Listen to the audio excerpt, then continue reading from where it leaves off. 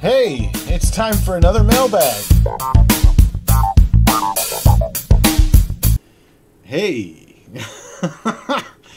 Lighting. Not exactly what I was trying to do. What do we want to do with this lighting? I don't know. Lighting. Yes. Light. Alright, well, we don't want to shine it at the camera. Mailbag at night. So, let me briefly show you the Retrofriends by night.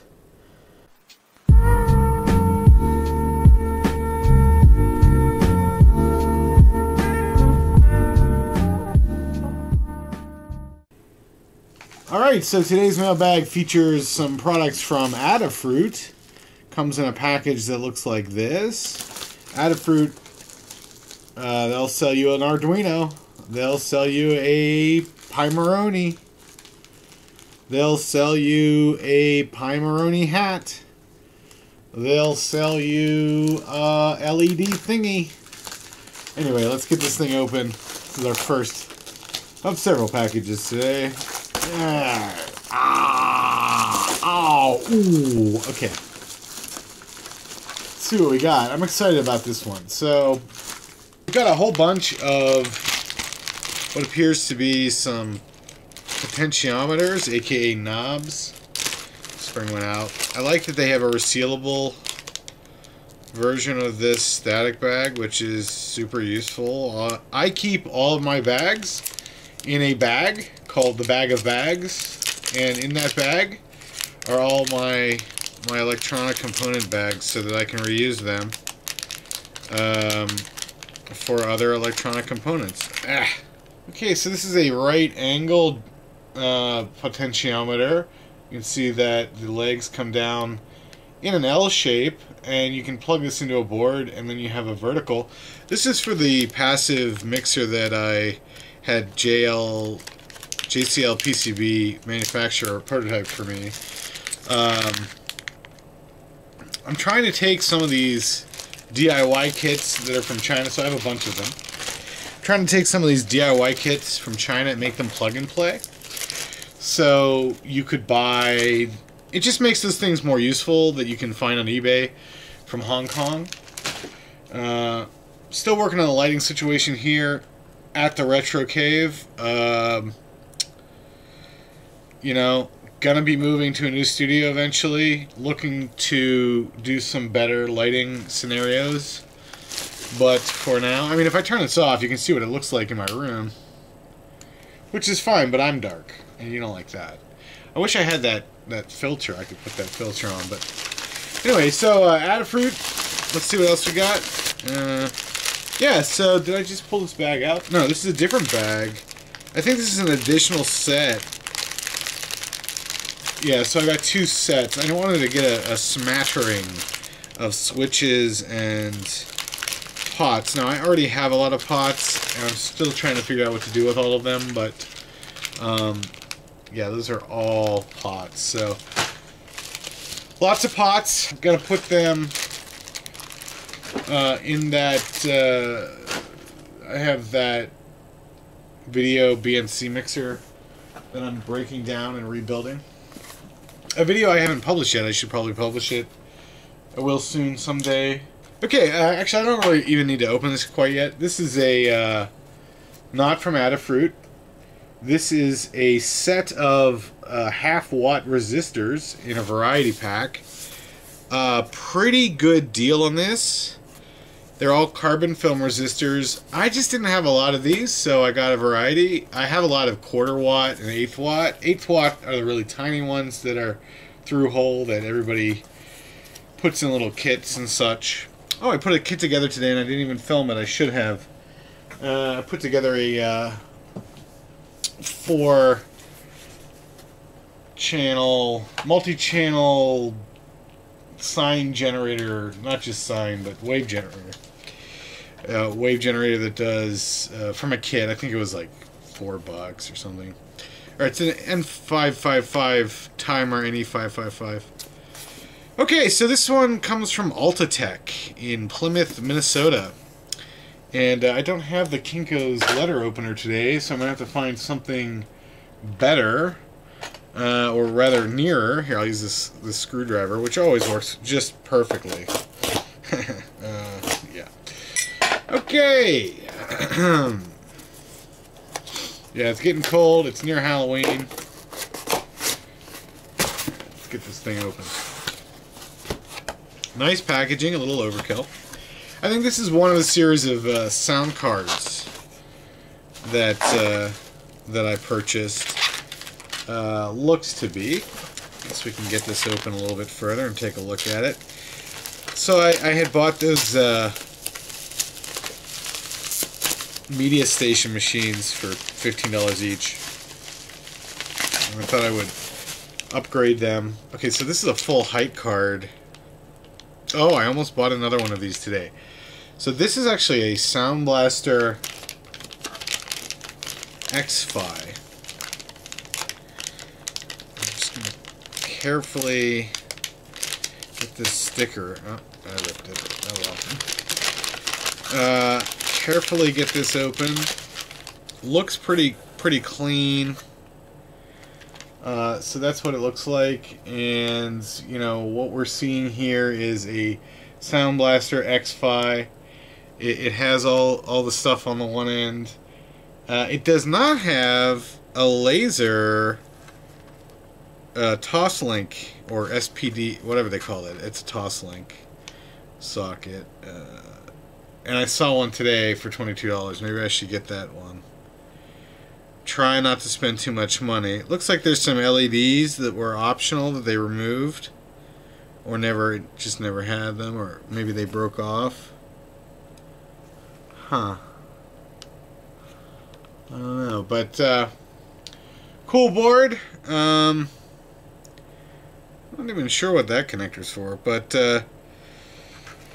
I don't really need this. This was like, so how do you record something while you play it? And when you switch to Toslink, you can't do that anymore because Realtek doesn't do that. So I was thinking about having a separate machine, or just trying to find a use for a Sound Blaster. I mean, it was only like, I don't know, $17 for this. I might go back to eBay and get that one that I was looking at.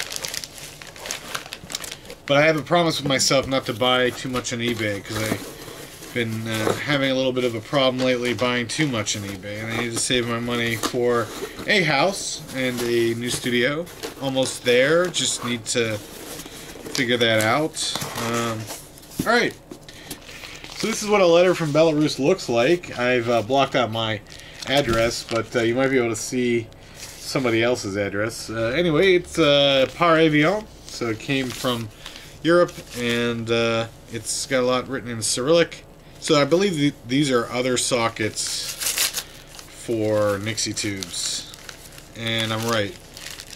And so I got a clock kit last year for a Nixie tube clock, and I bought the one clock kit that's very difficult to find the parts for. I really should have gotten a different one, but I like the style of it. So I got that, and I have a ton of those tubes. I have like 100 of them. 100 of the tubes, so I'm good on tubes for the rest of my life, possibly my offspring's life. Yeah, so these are actually ovular sockets. I'll take one out because it's hard to see. These are kind of oval shaped sockets. They look like this. I've seen them on eBay. They're not cheap. I think I paid like $20. These are NOS, so new old stock. They don't make this stuff anymore. I thought I was trying to avoid these, but they do fit the tubes that I have. So, and I guess that's it. Just the one bag. Okay, this is from Ukraine. Also came through Europe. Did this deal by hand. Did not go through eBay. It's just a seller. I forget the name of his website. I don't know, but he has a call sign. He's KO80DB. I don't know. I think that's a ham radio call sign. Anyway, nice guy. Probably an older gentleman. He uses something called Payoneer or something like that. Not PayPal. Anyway, it was nice to work with him. He has a list of parts. You go through the parts, send him an email. He sort of like sends you a request. So my father is actually a ham radio operator, so I will tell him about this guy, so that maybe he can raise him on the radio. But anyway, regardless of that, we've got all sorts of gadgetry from this guy, and I am a big fan of switches.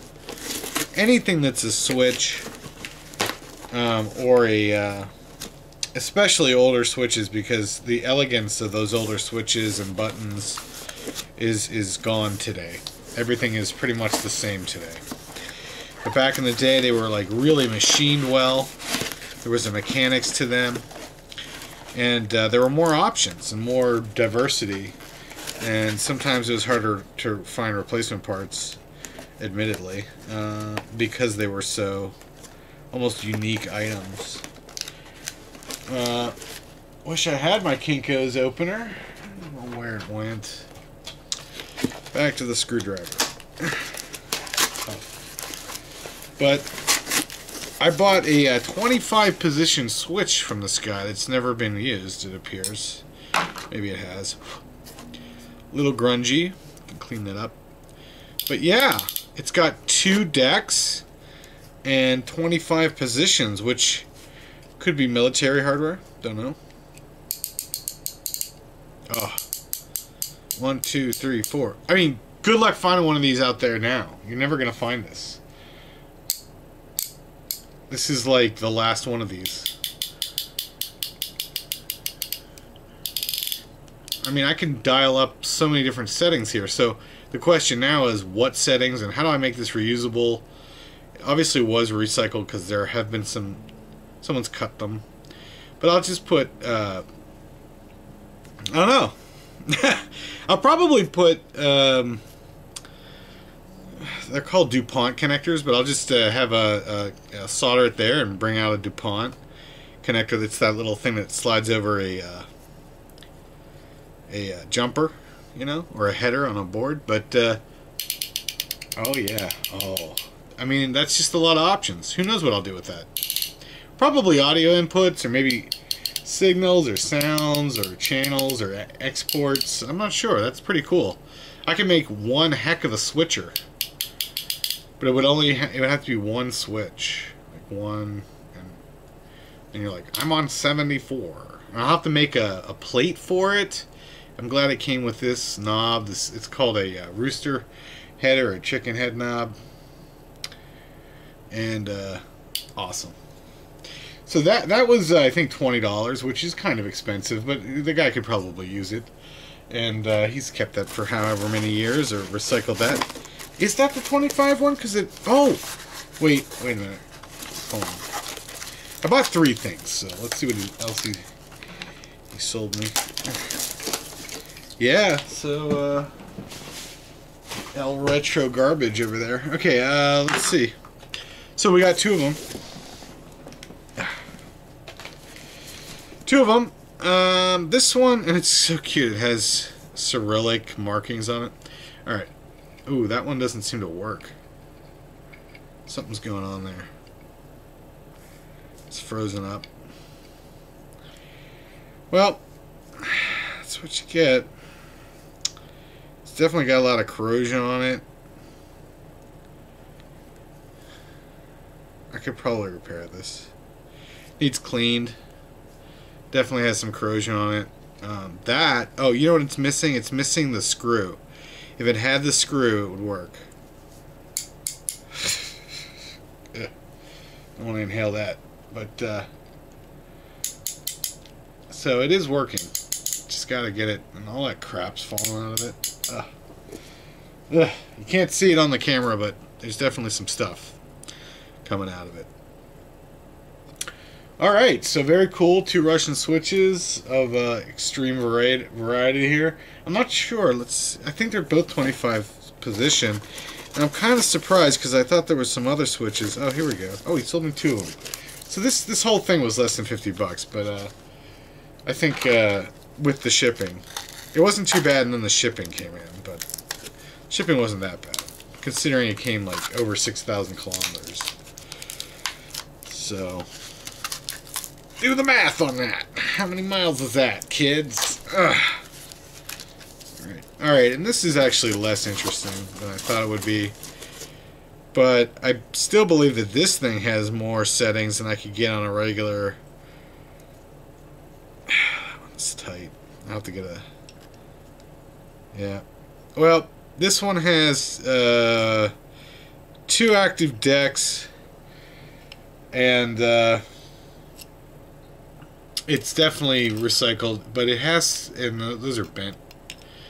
And then it's got a couple of other features, like I don't know. It looks like there's 25 settings there, so that's pretty intense all in of itself. Why so many switches, Herb? Well, I don't know, but these 2 are going to be great. These other 2. This one's all right. I have several like that. Hard to find these days. Usually about 10 positions is the farthest you can go without paying an exorbitant price, so just letting you know, it's not like it used to be. I mean, I think 20 years ago you could have walked into a place and bought, you know, whatever you wanted. Did I open this already? I did. What's left? It's like this box. This one comes to me from Greenville, Texas, and it says Genuine Sound Blaster on the outside, so I believe this is another Sound Blaster. Hopefully this one has the laser inputs. Let's take a look. Alright. Maybe not. I've got more Sound Blasters coming and other sound cards. I'm sort of wanting that one Sound Blaster, but I have nothing to put it in. Oh, I do have one thing to put it in, I guess. Up! Yeah, this is almost this is the smaller version of the X-Fi. It's like that lower profile version. I really don't need another Sound Blaster, but none of these have the toss link. It would be nice to have one with a toss link. So I might get it. This is an older Sound Blaster. What does it say here? It says, oh, this is actually a ISA. Or no, that's a PCI. This is the Sound Blaster Live. Looks like that on that side, and it looks like that on that side. This is an older card. I think this might be for the monorail. I'm not really sure yet. Could be for the Pentium. Might be for neither. I can always sell them again. You know, somebody will buy them. Maybe I'll get some of my money back. Some of these were just to go right into the collection anyway, because I don't really have a project for them. But I like Sound Blasters. And I like the idea of having a Sound Blaster. So I'm probably going to get that Toslink one. We'll see. I have a machine over here that I'm going to use primarily for editing and, I don't know, streaming stuff. And, you know, I just feel bad buying it. Alright, what else? I thought there was one more, but looks like that's it for today. So thanks for tuning in to Mailbag. If you'd like to support us, you know where to go. And, yeah. Alright, turn that off for a bit. What is on the floor? Oh, look what it is! It is the Kinko's letter opener. I found it. It was on the ground. Well, wonders never cease. Alright, we'll see you next time. Thanks so much.